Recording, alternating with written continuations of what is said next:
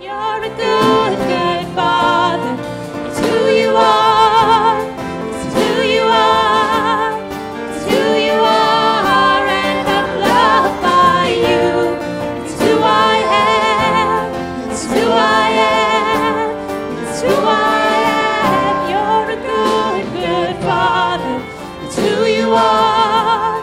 It's who you are. It's who you are, and I'm loved by you. It's who I am. It's who I am. It's who I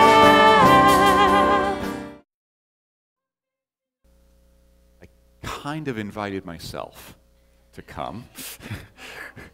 I told Martha that I was here for the association meeting. At the time, I didn't even realize it was going to be here at West End, but I was going to be in the Halifax area. And I'm not sure who opened the door a crack about possibly speaking at West End, but I jumped through it pretty fast, and Leslie graciously has given me this opportunity this morning. And then I suddenly realized, oh my gosh, what am I going to speak on? What do I speak on here? And when I was speaking with Leslie earlier last week, and he was just telling me again about the involvement that this congregation has had with newcomers recently, and former refugees who are now here in Canada,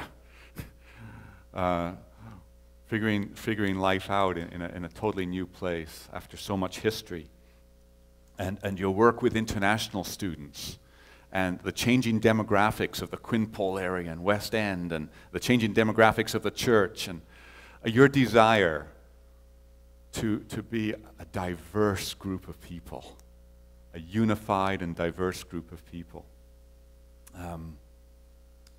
I thought to myself, maybe I should stay away, not mess with this. This sounds pretty good. But Martha mentioned about we have a sort of a department or a focus in Canadian Baptist of Atlantic Canada called Intercultural Ministries. And we said that our goal is to further a movement of cross-cultural hospitality, because it's a God movement. It's God. That's His heart, His reconciling heart. And so we want to further a movement of cross-cultural hospitality, and seeing people come together who shouldn't be together. And I think, wow, what are those people doing together? Because it's God, our Father, who brings us together. And I think probably the one message that the Lord might deliver through me to you today is that this is a very, very, very hard thing. It is going against the natural laws of this universe. Possibly not the most primitive laws of the universe, but certainly from the curse, which is from this chapter of Genesis that we read, that things fall apart. And that's the second law of thermodynamics. This universe is moving apart, and disintegration, and we, right at a relational level, right at a personal level, we experience it. We have that saying, I'm losing it. I'm losing it. It's getting loose. And in our relationships, and Kelly and I have been listening to a song by a man called Andrew Peterson. I don't know if you've used any of his stuff here, but he's quite a poet, and this is one of his songs. The song's called Is He Worthy? And the lines are, do you feel the world is broken? We do. You feel the shadows deepen? We do. But do you know all the darkness can't stop the light from shining through? We do. You wish you could see it all made new? We do. Is all creation groaning? It is. Is the glory of the Lord, is a new creation coming? It is. Is the glory of the Lord to be the light in our midst? It is. Is it good to remind ourselves of this? It is. And perhaps that's my role this morning, is to remind ourselves. Yes, it's hard. Yes, it seems like you're going against the grain and the natural order of things. Chaos seems to abound and brokenness, but to remind us that it has been fully experienced by God, fully, as he said, since the children of flesh and blood, he too shared in their humanity, and he died. He disintegrated, and he resurrected. It's all going to be made new. And we as his people, living by faith, still in our disintegrating bodies, and in a disintegrating world, by faith, are windows to a coming kingdom. And saying, we're going to see things that shouldn't happen. We're going to see people coming together who shouldn't be together. And there's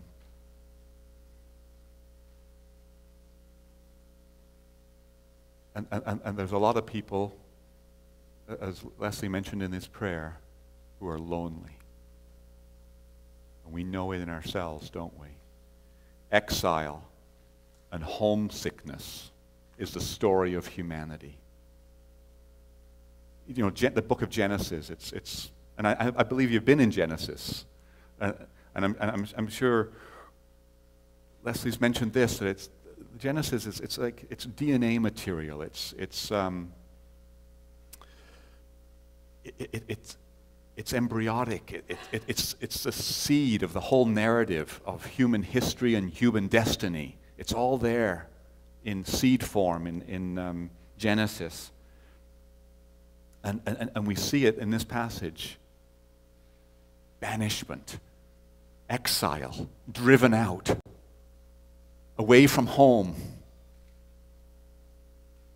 And that story is the story of humanity, and you see it played out all through the centuries. And right away in the scriptures you see it. Cain, their first son, driven out. Jacob, or Abraham, a wanderer.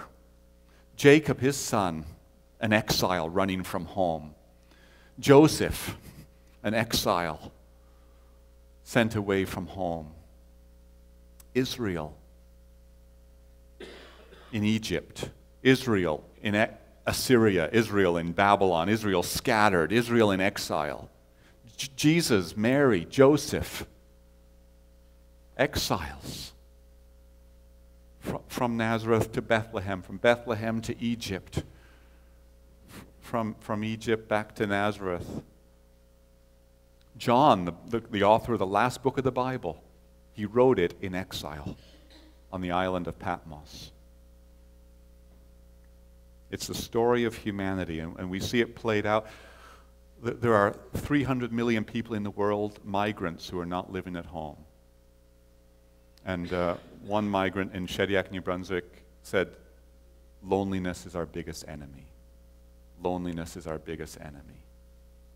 But it's not just people who have physically been either pulled away from home or driven away from home, pushed away from home like refugees.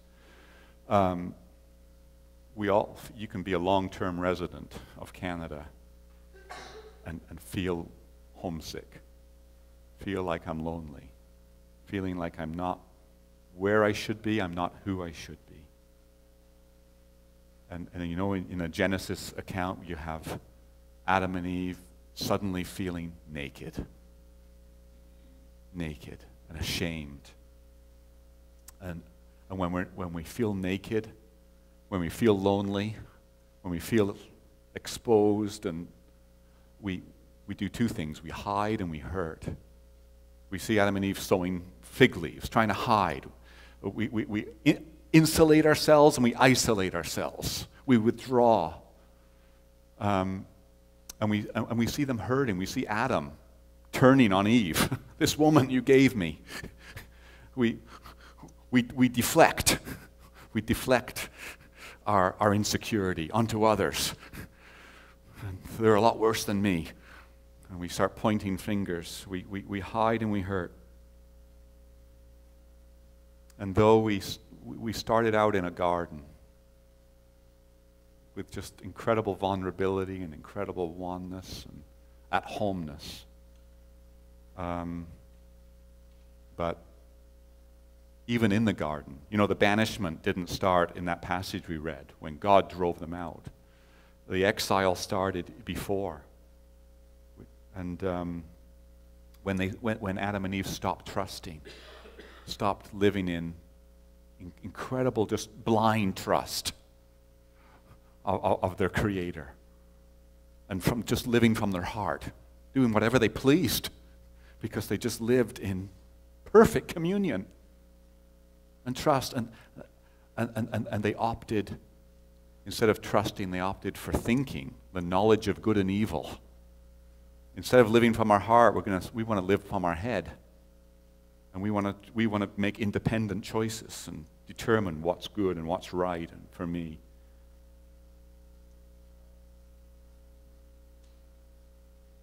But we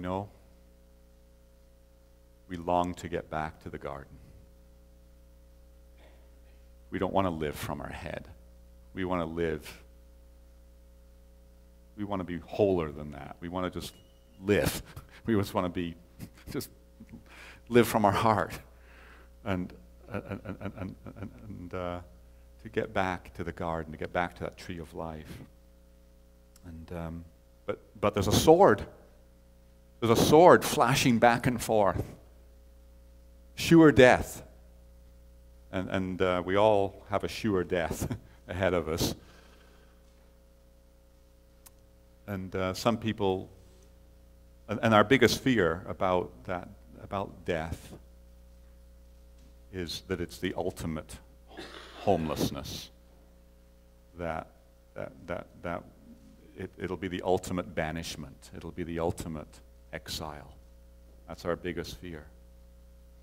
That this story is just going to continue and get even worse.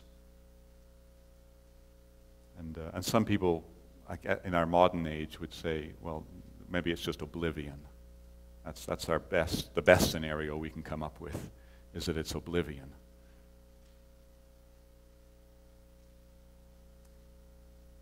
But whether people are religious or non-religious, we can't get rid of this hope, this attempt to get back home. And the religious who believe that there's a tree of life on the other side of the sword try very hard to earn their way back to it.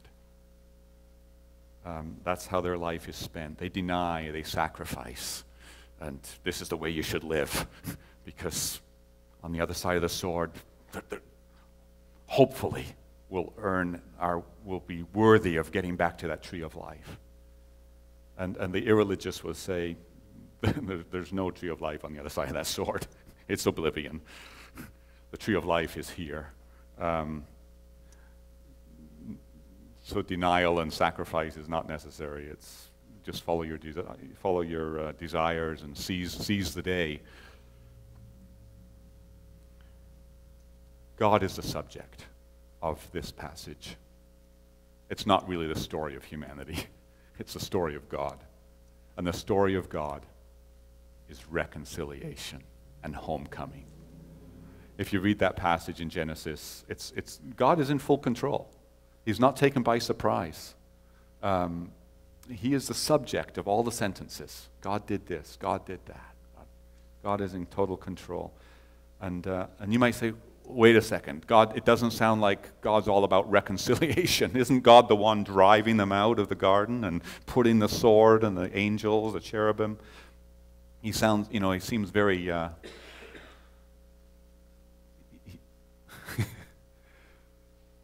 think it's too often, I just talked about not pointing the finger, so I'm not going to. But it seems like he's deporting people and building walls, doesn't it? That's the kind of leader he seems to be at this moment. But there's method to his madness. He gives a reason for his madness, for this extreme actions of his. He says, humanity has now become like one of us, knowing good and evil. They must not be allowed to reach out their hand and take also from the tree of life and live in this state forever. Because he wants us to get back to that home. He doesn't want us to live forever by our own wits. He wants us to get back to who we truly are with him, in relationship with him. He doesn't want us to be homesick forever. And you see this through all of the examples. Cain was given a mark. Yes, you're banished, Cain, but there's hope. I don't know what that mark was. Jacob is in exile. Nothing. Sleeps with his head on a rock for a pillow, but there's a wife waiting for him at a well. Joseph in prison in Egypt, but all of a sudden he's given a position of authority. Israel's given land. John on the island of Patmos is given a vision. The dwelling of God is now with man. And refugees know this, that God has a plan. Despite exile, God has a plan. It actually can get turned around in a hurry. All the brokenness and the loneliness. And a lot of refugees have experienced this. Yesterday there was a pastor here, Ejigu Haile, an Oromo pastor. He's a pastor over in Spryfield. He pastored a church in Ifo refugee camp in northern Kenya where we lived. He's planted the church, but when we were there in the 90s attending the church, he'd already moved on to Nairobi. But now he lives in Halifax. And every member of that church, their testimony was, I came to know God as my home through the refugee experience. I wasn't a Christian before, but through the refugee experience, through this incredible exile, I came to get something I could never lose. Home I could never lose. Security I could never lose. Protection I could never lose. It's a story of many refugees. So God's in full control of this reconciliation, and he pays the full cost of it. In this Genesis passage, it starts with this little thing that says, God clothed Adam and Eve with garments of skin. He gave them garments of skin and clothed them. He made garments of skin and clothed them. And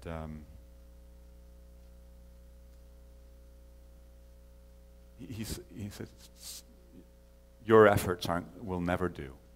Your efforts to get home will never do. Your efforts to cover up the nakedness and the shame will never do. Let me clothe you. And this, of course, is the first death. Garments of skin, an animal. This is the first death in paradise, in the garden. And of course, it's a foreshadowing. It's a prophecy of the Lamb of God who takes away the sin of the world. Since the children of flesh and blood, he too is going to share their humanity, so that by his death, he might free those who all their lives have been held in slavery to death. And this is the most amazing part of the story, how quickly it can turn around. You think, how are they going to get past that sword? How are they going to get back to the tree of life? No one saw this coming, that God was going to come to this side of the sword, that God was going to take on flesh, that God was going to come and live as a person, the life that we couldn't live. He lived in perfect homeness with his Father on earth, the way it was meant to be. He lived it. He lived in perfect communion. He lived from his heart. He walked with his Father. And he lived the life we only can dream of. He died the death we dread. He faced ultimate banishment. He faced ultimate exile. The exile that God was trying to spare us from, lest we reach out and take it in its present form. He faced that.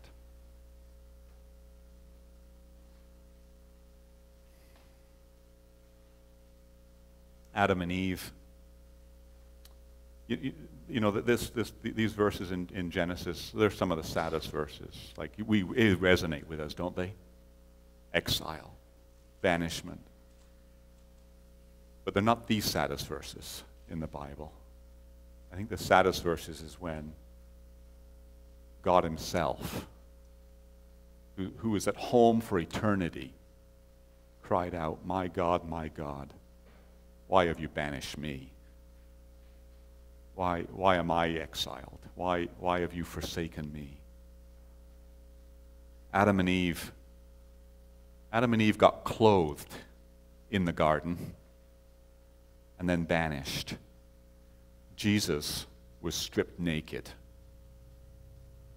and bound to the cross. Adam and Eve disobeyed in the garden, but yet God came to them calling, where are you? Jesus Christ obeyed in the garden. Not my will, but your will. But he ended up having to call out, where are you?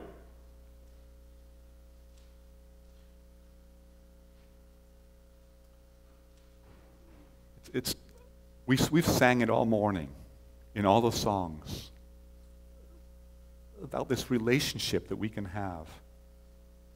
How at home we can be.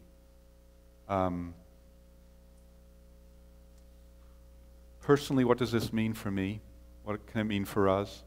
Personally, the biggest thing it's meant lately is stop, Paul. Stop. Stop trying. Stop trying to earn your way back to that tree. The tree of life actually comes to us.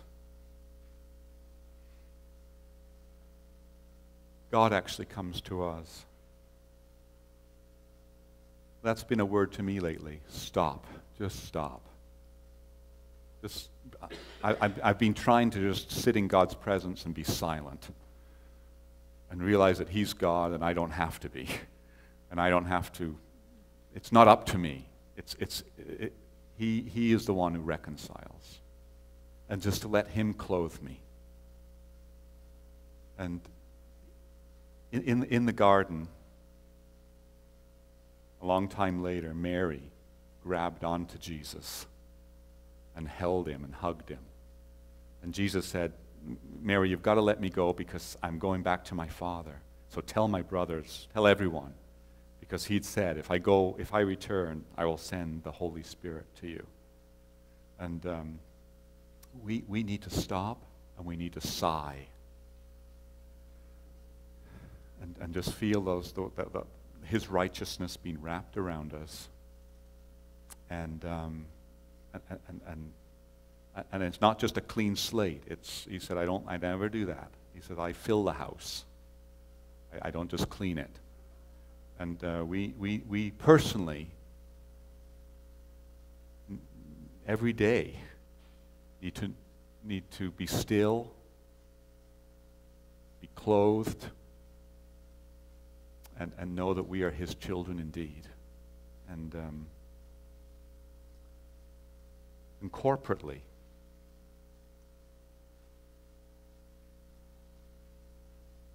you must not hide as a church, and you must not hurt as a church. We can be ourselves. We can be strong and weak at the same time. Our God came to us. We need to go to people in their chaos, in their abandonment, in their exile, and suffer with them. There's no way around it. It's hard, and to die with them. And never never give up an opportunity to build relationships with other churches, with people in the neighborhood. This is what has been bought for us, relationship, reconciliation. And I know that God has humbled all of us as churches in the West, it seems. But we get back to the essence of our relationship with Him, and that He's calling us into relationships with others, to go, not wait for people to come to us. God didn't wait for us to work our way past that sword. He came to our side. And so may God bless you as you join people's lives in this neighborhood.